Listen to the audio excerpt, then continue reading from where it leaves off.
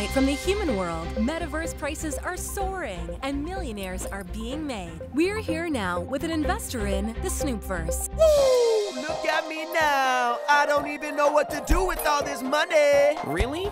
That guy?